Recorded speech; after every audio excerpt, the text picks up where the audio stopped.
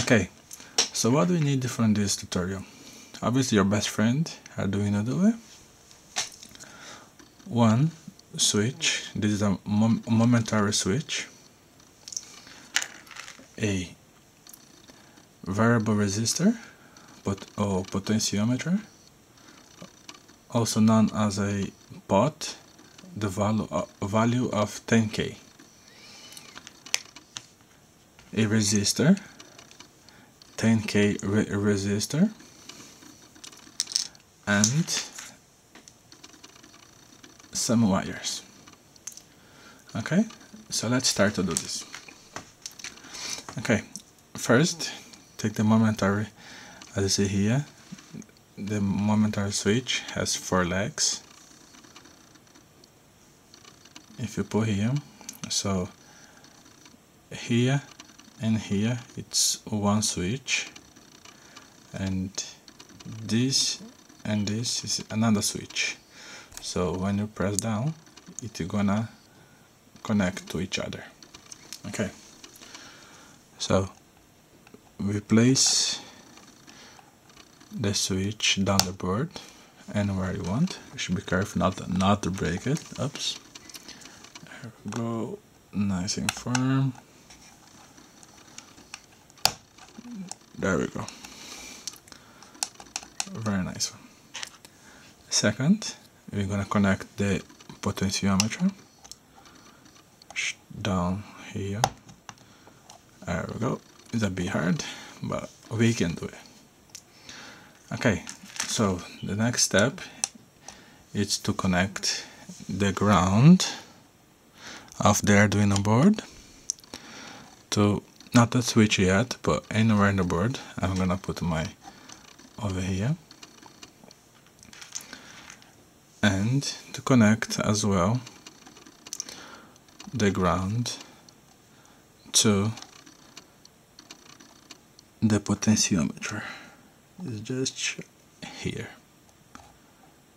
There we go. Now we're gonna connect the resistor from the ground to the pin of the switch, just like this, as you can see here. And then we're gonna connect the power, the 3.3. Just be careful not to connect a 5 volts. It just beside the 3.3, so make sure you put 3.3. Okay, so you're gonna connect 3.3 to the other leg of the switch, and then we can take this 3.3 power and put on the other leg of, not the middle one, but the other side of the potentiometer. Now you're gonna connect the wires to the pins so Arduino can read the values of the switch and over there. So we're gonna connect this down here together with the resistor and put on number 7. There we go. Also, we need to read the potentiometer over here. So we're gonna connect to the center pin of the potentiometer and put on the A0, just over here on the analog in section.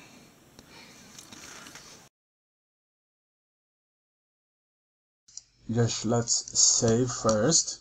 So I'm gonna go reading, because it's gonna read 2 types of values. Okay, so first you need to assign pin 7 and pin A0 to a variable. How you do this?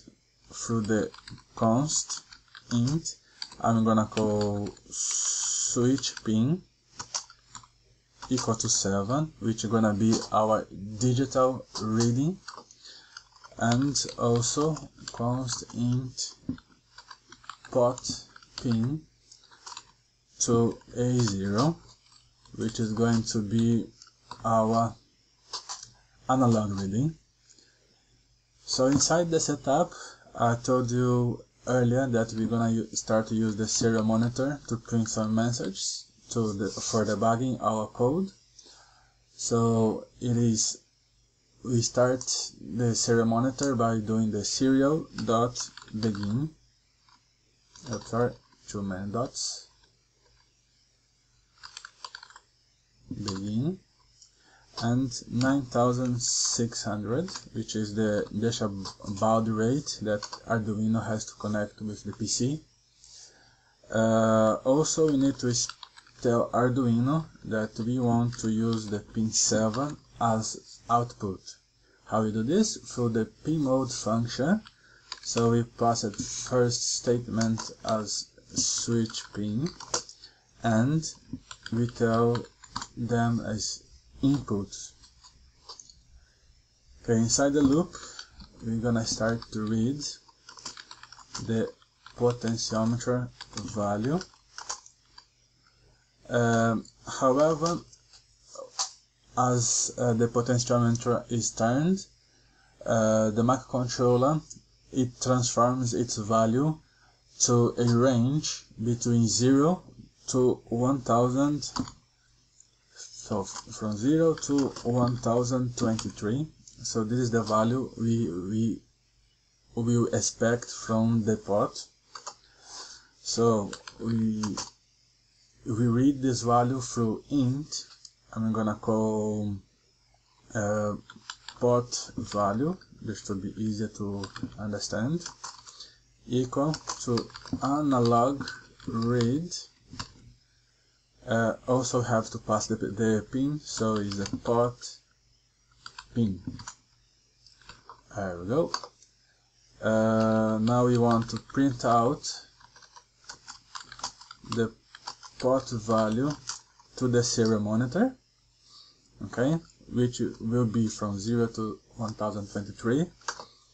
How we do this? Through the serial.print.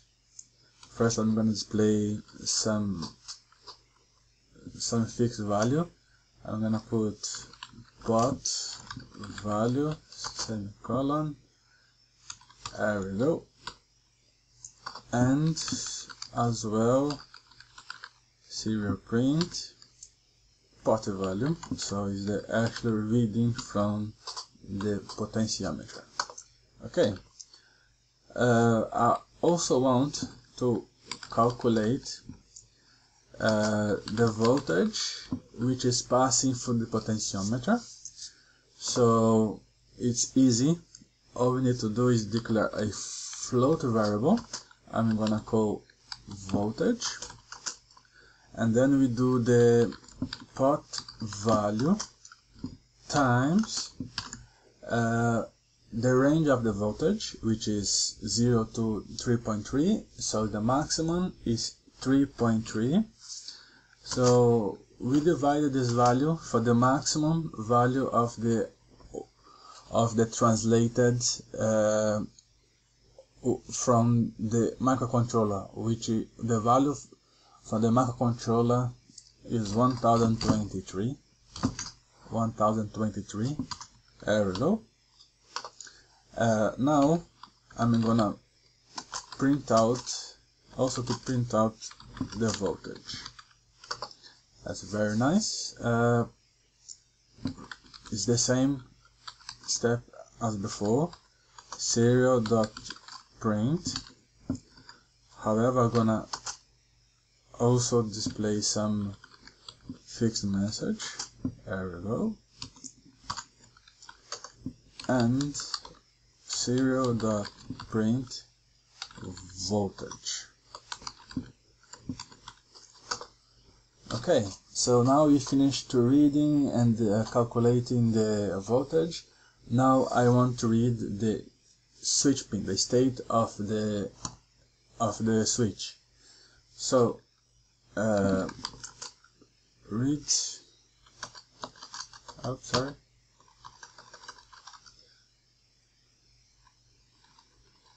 so I want to read the state of the button, if it's pressed or not, which is gonna be rather 0 or 1. Okay, how we do this is through an int. I'm gonna call switch value equal digital read. I have to specify which pin I want to read from, which is the switch pin. Now I want to print out the button value or the value state. It depends how you want to call it. It's the same as before, serial.print. I'm gonna display some fixed message. This is the button. I'm gonna call here state. There we go. All done. And serial.print. However, here I'm gonna use another function called serial.println, which after it prints the switch value, it's going to give a new line after on the next reading.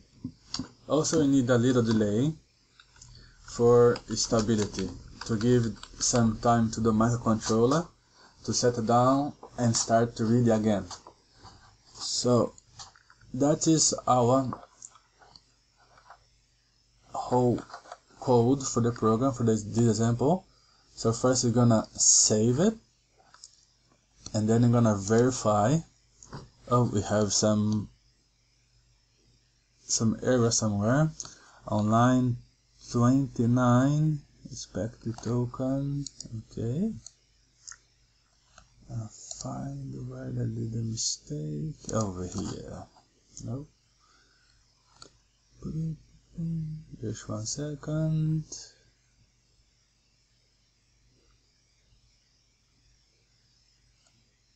Oh yes, it's the delay one.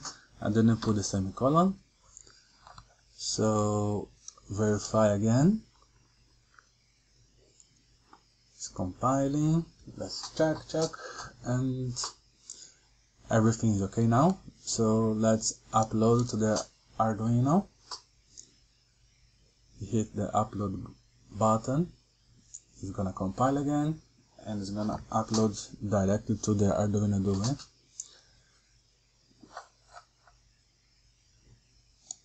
There we go, everything is done. So to open the serial monitor, you have to come here on the right hand side where there's a little magnifier. So you press it, you're gonna come up the serial port and some values.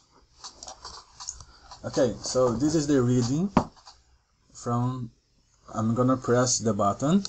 As you can see, the button state is already changing from 0 to 1. So when I press it, you keep press it, is 1. When I release, it's go back to 0. And from the potentiometer, if I turn it, you see, it goes from 0, the voltage as well, you see, to 1020. It's supposed to be 1023, but remember that electronic components, there is always a percentage of accuracy. It can be 20% less or 20% more, depending on which component is it. So that's why it doesn't give a 1023, but it gives a nice example for us.